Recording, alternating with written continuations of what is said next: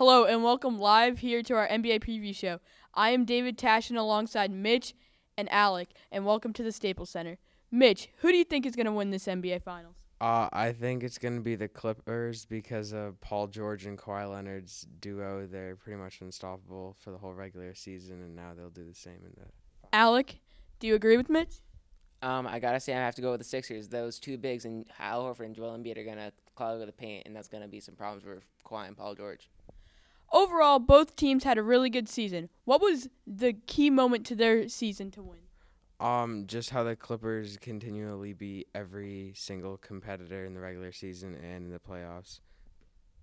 Alec? I think it's now for the Sixers. Ben Simmons now shooting 50% from the three-point line, and that helped them a lot with their spacing. So, guys, predictions. Who do you think's going to win?